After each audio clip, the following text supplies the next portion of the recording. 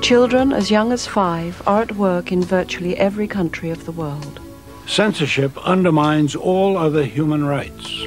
Torture is routinely practiced in over 90 countries. Ethnic cleansing is the genocide of the 1990s. Several million people have been disappeared since the 1960s. A week of special programs, Human Rights, Human Wrongs, starts tonight at 9:35 on BBC2.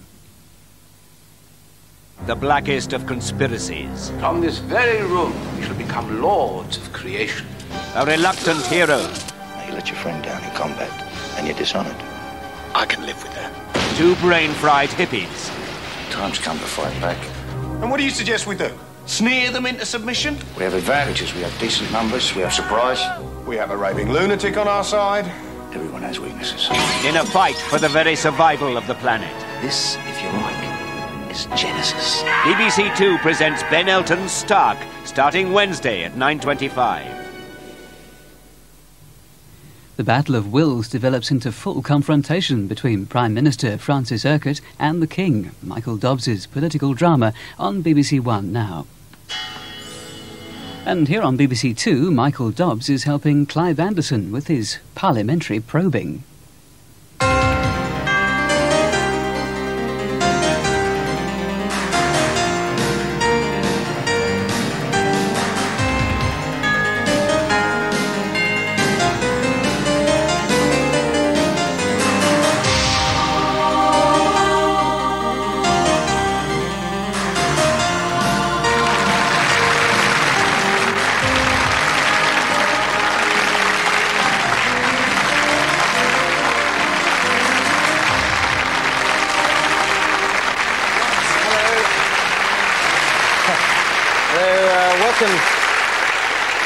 Welcome to Notes and Queries, the programme of unanswered questions and questionable answers. And the first query this week was posed by Donald Armstrong of Liverpool, and he wants to know what's the best strategy to adopt when driving a train across a shaky bridge.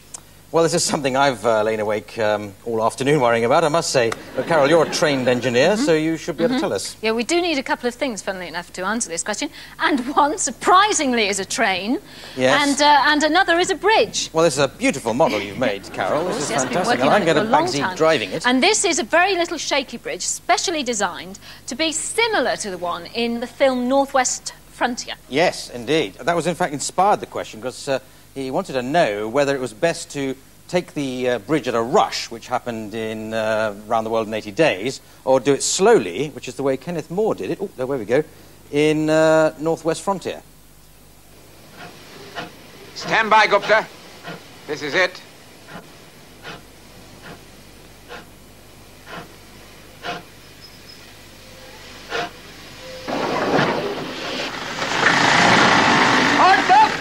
Don't speedify! Don't speedify!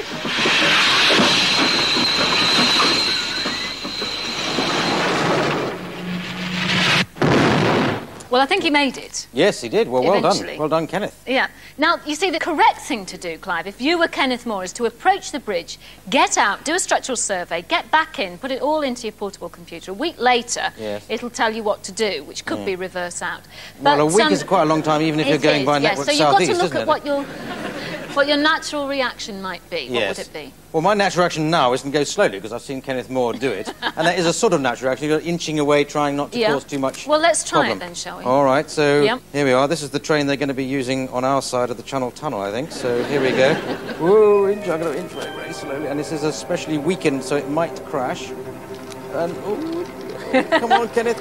Yes, yes. And I've made it. Well done, So well done, little train. So, Absolutely. So does that prove that's the correct way to do it? Well, it is the correct way to do it, because if you analyse what's happening to the bridge, you see there are various weights and loads being applied, and there's the weight of the train that obviously doesn't change. Right. But then it does have certain effects. There's an impact effect, which is when the wheels hit the joints in the tracks, or there are flat spots in the wheels, which is going from one side to the other, that sort of lurching thing, you know. In the well, you do get that when you come back from the buffet, don't you? Yes, you do. And it's putting more weight onto one side of the track than to the other, you see, which is bad for the bridge. And then there's the nosing effect, which is quite interesting, you see. see, because most trains are actually trying to come off the track at any one time. So that's Are like they? a side, yes. What, Like they want to be privatised or go by road or what? There's a sort of sideways effect. Oh, well, I'm going to do another slow crossing here. And all of these Pushing my effects luck. are increased as the speed increases. So if you're going very slowly as you are, then those effects really don't come into play, and that is why you're successful at it. Well, I'm still going to pursue the notion that if I go really, really fast at this bridge, it doesn't matter it collapses because I can still get across. Go on, then. So here we go. I Go go on, as then. fast a speed as I can get up. Go on, then. Which must be at least 4 Go on, miles an then. hour. Here we go, train. Oh! It's so nearly made it. It's so nearly made it. Anyway. Well, that was a bit of fun. Now, we move on.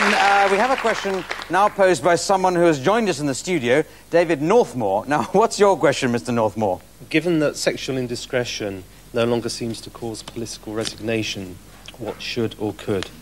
Yes, well, I'm not sure I necessarily agree with the premise behind your question, but before we attempt to answer it, let us meet a figure central to what remains perhaps the most famous political and sexual scandal of modern times, the Profumo affair. Please welcome Christine Keeler.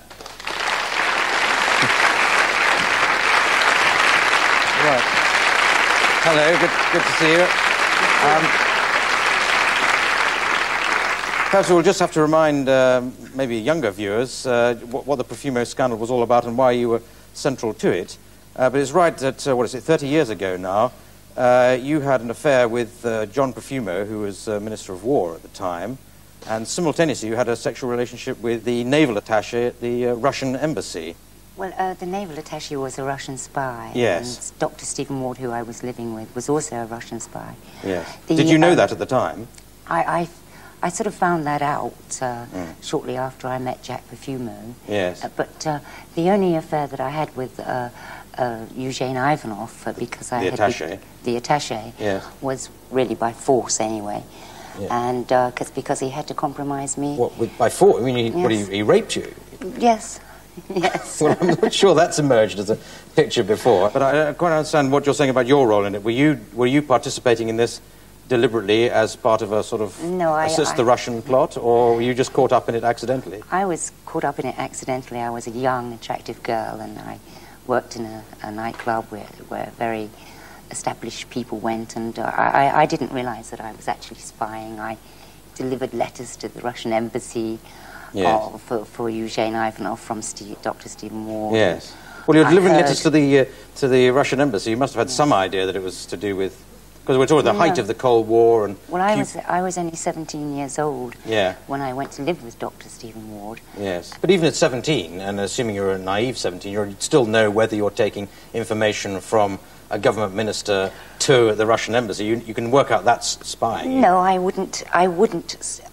Even though the information might just have been of how Jack Profumo was with his men, but I didn't realize then at that particular time.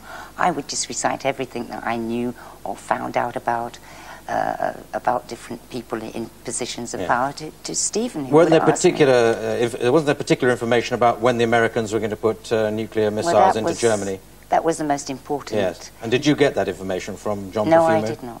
But were you attempting to? No, never. Do you rather regret it all now?